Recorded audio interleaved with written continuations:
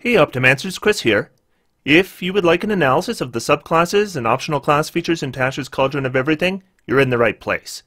I've gone through most of the subclasses already, with only the Bs remaining, Bards and Barbarians. Today I'm going to be discussing Bards. There is only one new subclass of Bard in Tasha's, the College of Creation, which we're going to be going through today. College of Eloquence is also in Tasha's, but it's a reprint from Mythic Odysseys of Theros, and I've reviewed it already, so if you want to check out that review, I'll link it in the video description for you. I'm also going to be looking at the optional class features for Bards, but before we do that, I want to recognize some of the patrons of this channel. If you would like to support this channel, the link is provided in the video description. Patrons enjoy rewards such as early releases of ad-free versions of these videos. As well, my Archmage patrons join me for D&D sessions each month. Today, I want to recognize Thomas Barrero, Geek Dice, Jay Gemmel, Joseph Robideau, and Stephen Edmondson. Thank you all for your continued support. Let's get started.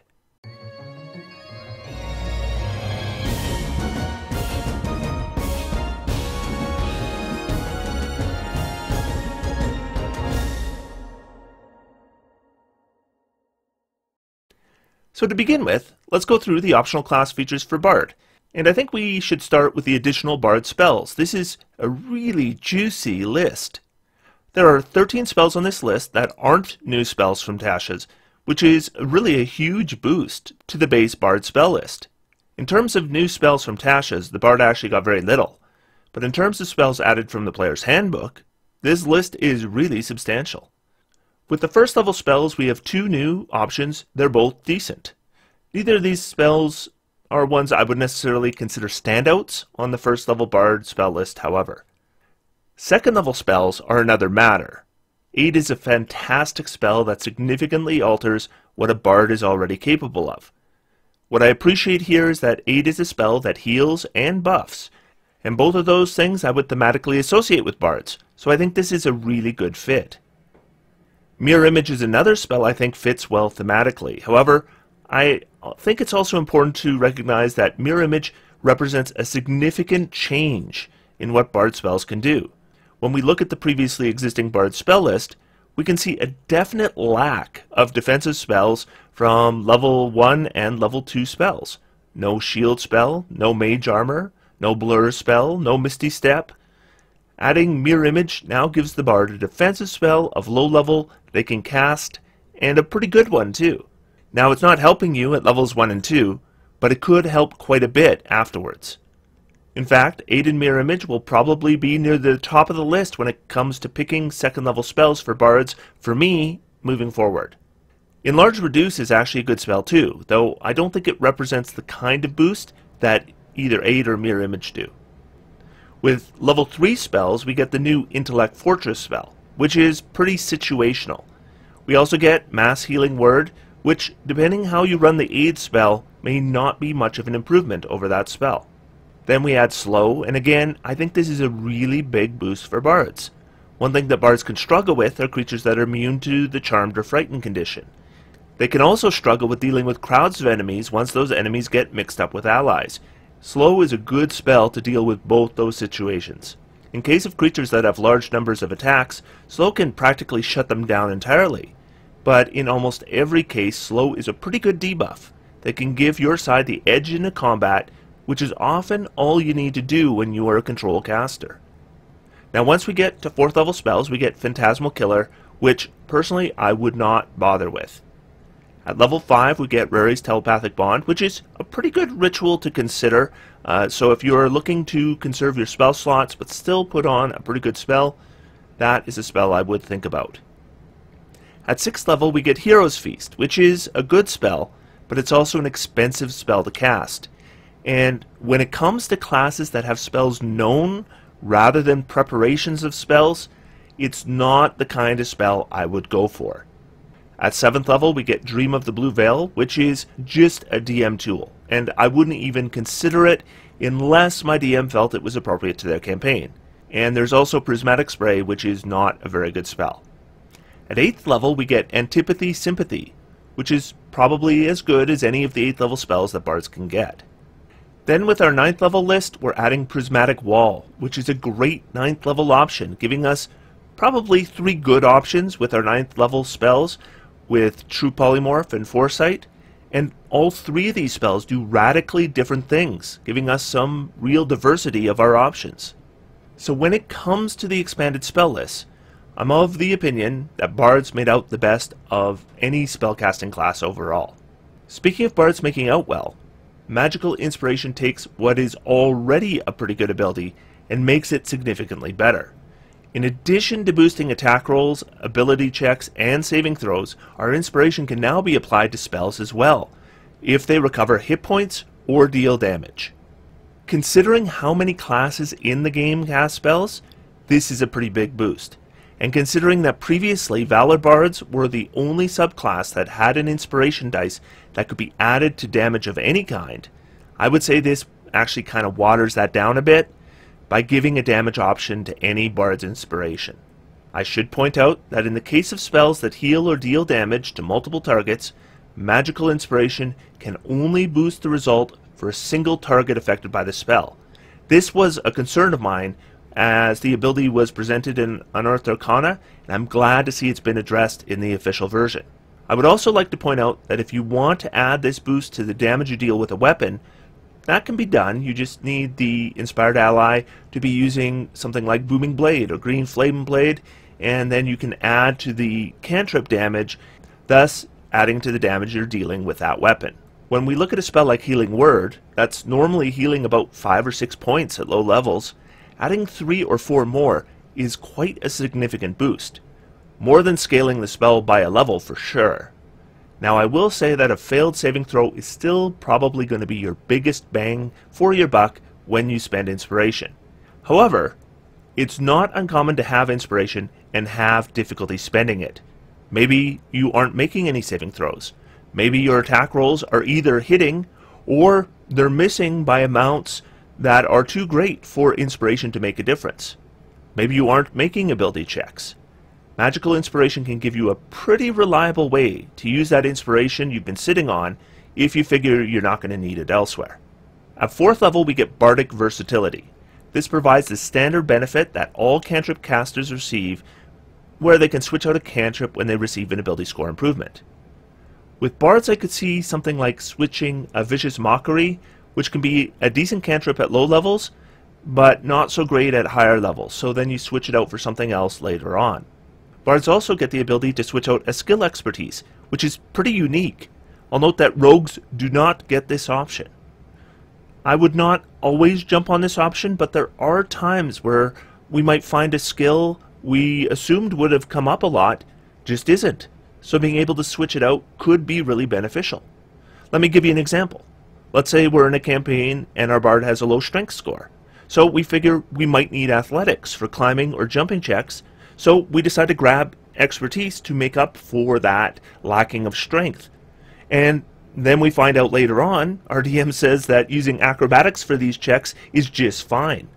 Being able to switch out that expertise for something else could come in really handy. So that's all the optional class features received for the Bards. I think Bards did very well here. The expanded spell list is very good. Our Inspiration, which is an iconic ability, got a pretty big boost, and we got some added flexibility with cantrips and expertise. As a DM, I'm not sure all these boosts were necessary, and I do think the new boosts to Inspiration can water down the Valor Bard's special ability to a certain degree, though I don't see any of them being problematic. So personally, I wouldn't hesitate allowing them to Bard players. And that brings us to our new Bard subclass, the College of Creation. So here's where I describe the theme of the subclass normally. This one's a bit weird, as described in Tasha's. It says, "Before the sun and the moon, there was the song, and its music awoke the first dawn. Its melodies so delighted the stones and trees that some of them gained a voice of their own. And now they sing too. Learn the song, students, and you too can teach the mountains to sing and dance." So I guess the theme is that your music makes inanimate objects animate. Maybe it's just me, but that seems a bit like reverse engineering. Like they came up with some interesting abilities, and then they tried to figure out how to make a Bard subclass theme around those abilities rather than the other way around. That said, there are some interesting abilities that seem like fun to play. So I can forgive a bit of reverse engineering, and I expect a lot of players will come up with more interesting concepts to fit these abilities beyond what's presented in the book. So let's get into the abilities. At 3rd level, we're going to get 2 abilities. The first is called Mote of Potential. This boosts our Bardic Inspiration dice, specifically when we use it to boost an ability check, attack roll, or saving throw, which, before Tasha's, was the entire list of what they could be used on. When we use the Bardic Inspiration die on an ability check, the creature essentially rolls the Bardic Inspiration with advantage, as in they're rolling it twice and choosing the higher result. Now, if we use the Bardic Inspiration die on an attack roll, we can potentially add some damage to the attack roll as well. This is thunder damage, and it can affect additional targets within 5 feet of the creature being attacked. There's a Constitution saving throw, and if they make it, they don't take any damage. Now, if we use it on a saving throw, the creature that made the saving throw also gains temporary hit points equal to the Bardic Inspiration die roll plus your Charisma modifier. Now, what I'm going to point out here is that if we're using the improved Bardic Inspiration on either an attack roll or a saving throw, we are getting a benefit even if the Bardic Inspiration didn't turn our failure into a success. In fact, we could even use the Bardic Inspiration if there's no chance for it to turn a failure into a success, or even if the original roll already succeeded, just to get the additional effect. Depending on the situation, I could see doing exactly that. All 3 of these options are pretty good. Depending on enemy positions, the extra damage could end up being a lot more than you would get with Combat Inspiration, for example.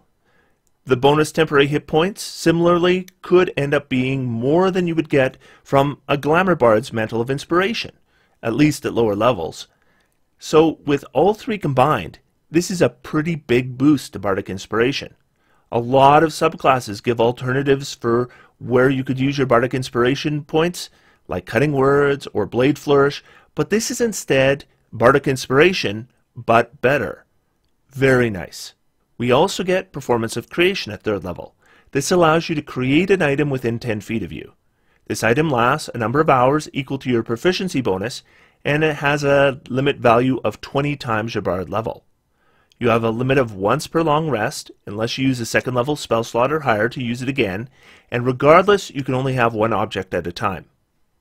This can create medium or smaller objects when you first get this ability, but it scales with level, eventually allowing for huge objects. So this is one of those abilities that is going to serve a creative player more than a non-creative one. The obvious use of this is to create that equipment item that you needed when you need it. For example, maybe the fighter's weapon just got eaten away by a gray ooze, so you create them a replacement. Maybe the lock couldn't be picked and nobody packed a crowbar. A raft might get you across that murky water you would rather not wade into. Maybe someone forgot to get winter's clothing in a cold environment, and suddenly your DM is calling for Constitution saving throws. Or maybe you forgot to buy a grappling hook. There are more creative uses, though. I note that there doesn't seem to be a weight limit, even though there's a size limit. So, a medium-sized block of stone in front of that door seems like a pretty effective way to prevent it from being opened. That same block of stone might sink the rowboat the enemy is sitting in, though that might depend on how your DM reads the line, "The item must appear on a surface or liquid that can support it." In combat, this could simply create full cover you can step behind after casting your spells. I think there's lots of uses here if we think about it, and more unique options will probably come up in gameplay if you keep your eyes open for them.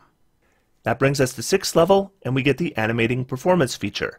This is the College of Creation's pet option. This allows us an action to animate a large or smaller non-magical item, which becomes a magical construct that obeys our commands. The animation lasts for 1 hour, unless we're reduced to 0 hit points or we die.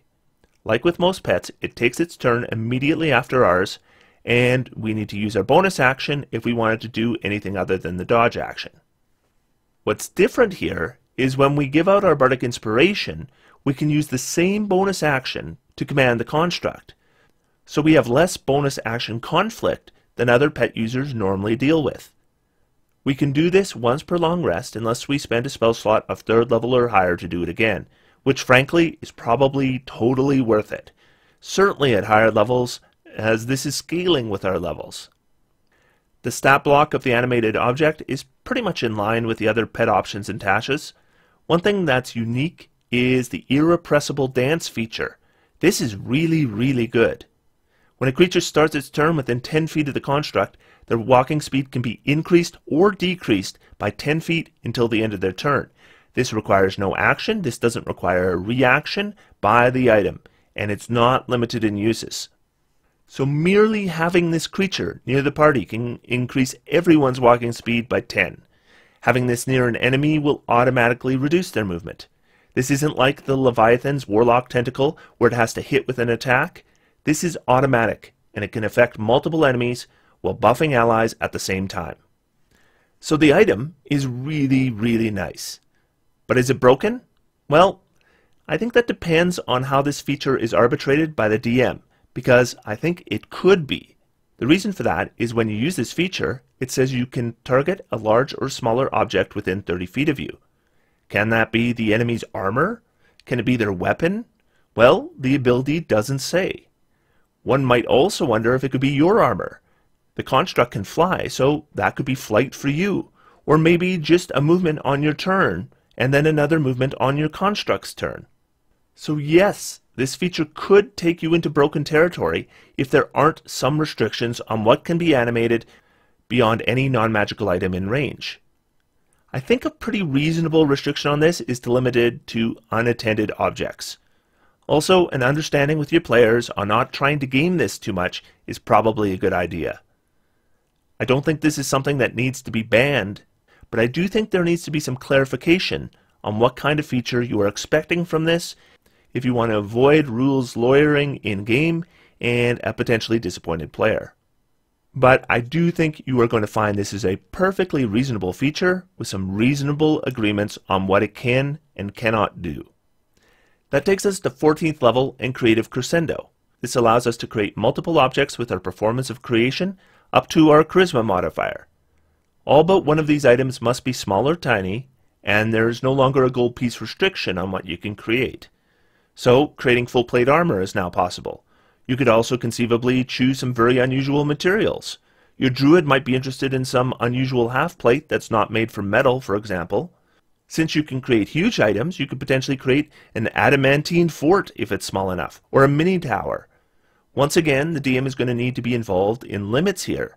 I mean, you can make the druid half plate made out of bone, but does bone have the same defensive property that steel does? Is there another non-metal material that does?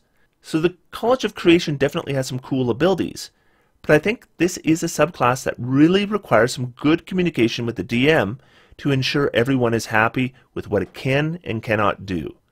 This subclass seems to have multiple abilities that could be pretty useless if the DM is overly restrictive on what they can do, while potentially game-breaking abilities if the DM places no restrictions. So it's not a subclass I would be using without a bit of thought, and a good relationship with your players where everyone understands what kind of campaign you are looking to create. So when I develop an overall impression here, I think this subclass is quite good. But again, this assumes my players and I are approximately on the same page as to what to expect from some of these features. And I do think this is a subclass that benefits more from a player who's quick on their feet in determining creative uses of these abilities than someone who isn't. I am also curious if any of you have found issues interpreting what some of these abilities should and shouldn't be capable of doing. Let's discuss that in the comments section. And until then, I'm going to sit back, relax, and have some fun. D&D is for everyone. Thanks everyone, and I'll talk to you again soon.